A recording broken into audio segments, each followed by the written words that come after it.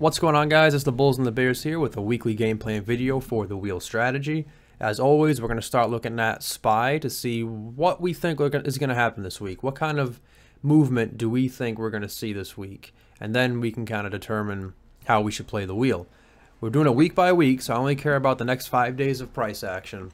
And, well, I'm a little lost, kind of. You know, we had this massive rally the past few days. We broke out of this wedge. So this bearish ascending wedge is pretty much nullified now. I thought maybe we'd close within it and have like a fake break of this wedge, but no, we closed out of it. And SPY is looking pretty bullish. Now, where do I see SPY going? Well, I don't think we're done with the bear market. I don't think we're done with this major downtrend.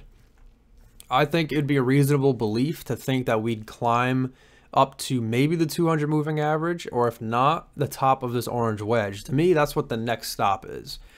Now, this could easily retrace and sell off beforehand, because I am always weary of that. I'm always concerned that we're just going to drop, because I don't think this is over. This could be a combination of short selling, of short covering, and just people rejoicing over the cooler than expected CPI.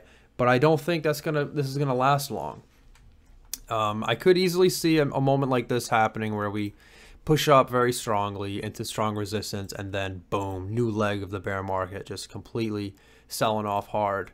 I just don't want to get caught on the wrong side of that move. It's really about timing, which makes it difficult for this week because the names that I've been watching are at elevated levels after this rally in SPY. So they're not, I can't really sell puts at good areas of support. Let's look at DocuSign, for example, up at $53 per share, way up here. For me to sell a put and get a good premium, it'd have to be like the 48 strike, which is like right here. That's not a good area of support. That's within the previous body, like the previous day's body. It's not like it's way down here underneath 5 days worth of price action, not a good area of support. No, it's way up here within the previous day's price action. That's not good support. It's an elevated level, and I could easily see us just, you know, topping out here and then going back down, because I don't think we're out of this, out of the woods. So yeah, I just don't want to be caught at a bad level. So as difficult as it is, I'm gonna need to be sitting on my hands for this week for the most part. There's only one name that I'm looking to play, and it's Campbell Soup. We'll get into that in a second, but just to finish off SPY here. Just looking at the chart, it does look like we can move up to this 200 moving average. That's where we rejected off of last time. It was the 200 plus it was this overarching orange wedge that goes all the way to the highs. So that was a big double whammy right there that caused us to have a really massive sell-off. The next double whammy, I guess, would also be at the top of the orange trend line and this supply zone that I drew out.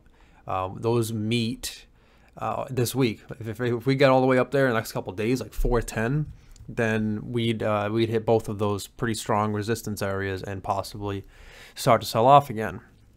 Or we could stop at the 200, but either way, both of those areas are above the current price. So I'm basically forecasting that we still have more room to go to the upside. How is it going to happen? I'm not sure. Are we going to go sideways for the next couple of days and then push up? Are we going to sell off and then push up? Or are we just going to go straight up? I don't know. That's what makes this difficult, because I am not trusting these upwards moves, and I don't want to get caught with my pants down when this thing reverses. So I guess all we can really do is just play the chart, and the chart says we have more room to go up. So we'll see. We'll see what ends up happening. The Monday morning gap will make a big difference too. If we gap up, then that only reassures me that we're still pretty strong and we could push up to these elevated levels. So the only name I have for this week is Campbell Soup. Here's the chart. I'm looking at the 48 strike. That's paying about $30 in premium, which is good. This has not been benefiting from this market rally. I think what's happening is, you know, this is a pretty defensive name. In an environment where everything's selling off, Campbell Soup is acting as a nice defensive name for investors to put their money in when risk-on assets like tech stocks are selling off. You jump out of those names and you put your name into a more defensive, trustworthy name like a McDonald's, or in this case, Campbell Soup. pretty much consumer staple companies. This has been on a pretty decent uptrend since December 2021. I have this white trend line here. We're pretty damn close to it. We also have the 200 moving average that we just about hit on Friday, and we popped up. So these last couple of days, while the market's been rallying, Campbell Soup's been selling off, but it has been finding support. It's been having these lower wicks on these daily candles. So buyers are stepping in on this thing when it gets a little too extended to the downside. I'm playing the 48 strike. It's near the 200 moving average. We have this ascending white line, white trend line in our favor too. I think being assigned at 48 would be fine. And then we have this whole area of support, of a demand zone, that every time it kind of has been getting down here, we've been popping up. I mean, it just happened on Friday. We sold off to this area and we got bought back up. So this is the best name I can find for this week. I think it has a few things going for it. It's been pretty defensive up to this point, and because I don't think we're out of the woods yet with, you know, this bear market, I would expect this to go back up and money to come back into this name when risk-on assets like a DocuSign, which has been doing well, you know, sell back off again, and all of a sudden it's not a good name to be in. So that's what I'm looking at, and that's paying about $30 premium, which is good. And this is really it. This is the only name I can really play this week. Everything else is just too elevated. ZIM is another one that I'm in. I mean, I have shares and I have a covered call, and I want to sell puts on this one too, but it's just way too up there. I want to be selling puts at $22, $21, not way up here like $26, $25. Who knows? Maybe we continue this rally or we go sideways, and all those elevated strikes that I could be selling would expire worthless, and I would be fine. You know, maybe, but I got to think about what if that doesn't happen. I don't want to put myself in a bad position here. ZIM has its own problems right now. I have a covered call at the 27 strike, which we are above right now. ZIM closed at 27.08. So my covered call is in the money. It expires this week. I have a net credit of $60 or 60 cents, which is a very good credit, but it needs to expire worthless, and we're pushing up. And if this rally continues in the market and with ZIM, then I could be in trouble. Then I could be in a pretty tough pickle where I'm like, I'm going to be forced to either, you know, take assignment down here and take a big loss on the shares, or I just close the call outright for a loss and then reassess the situation. It actually has earnings this week on the 16th, so that's another wrench in the cog pretty much. It's going to be a very wild week with this one, because one, we have the natural rally of the market, and two, we have earnings. So if everything goes, if it's a perfect storm of just positivity and the market keeps going up and then ZIM has positive earnings, you know, it could be way up here. We could be at like the $32 level. ZIM could really rally, and then it gaps up from earnings and keeps going, and we're up at like $33, which would be fantastic for my shares. Like, that's awesome. We're actually getting close to my cost basis, which we haven't been close for months. This is crazy. But I'm locked in at the 27 strike with a covered call. So it doesn't even matter that it's up here, because my call is way down here. So I'd be in a really tough spot. I'd have to close the call for a big loss and then hope that the shares continue to go up.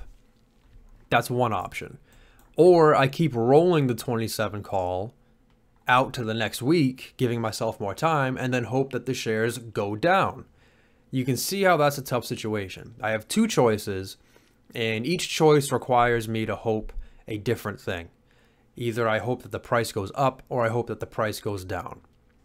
And that is a tough situation because they're complete opposites. So I have to be on the right side of the future price action. I have to pretty much call it correctly, or I'll be screwed. Because if I close the call for a loss and hope that the shares go up and then they don't, then I'm just going to have a big loss on the call, and that's it.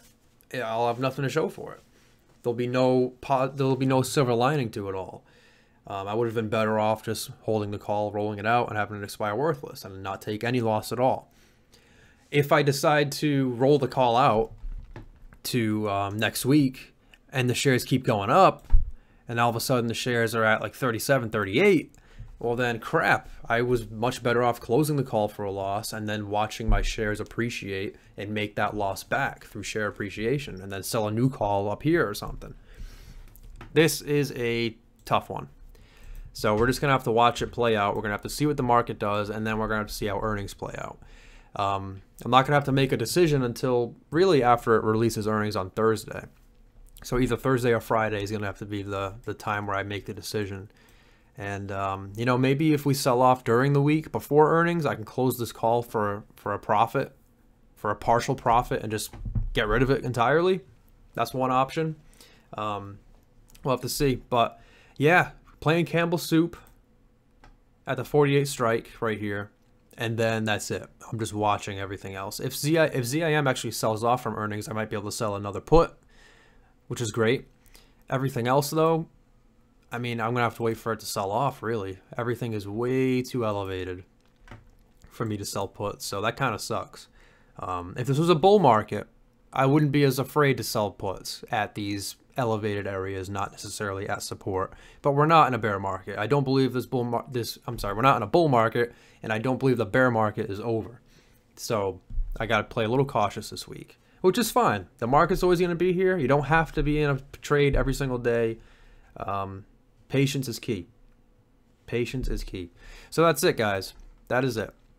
Thank you all for watching. Let me know if you're playing the wheel, what you're planning on doing for this week. Otherwise, just sit back and wait for another midweek update video that I should be releasing on Wednesday. So that's it. Thank you guys for watching. If you enjoyed, hit the like button, subscribe for more content, and I'll see you all next time.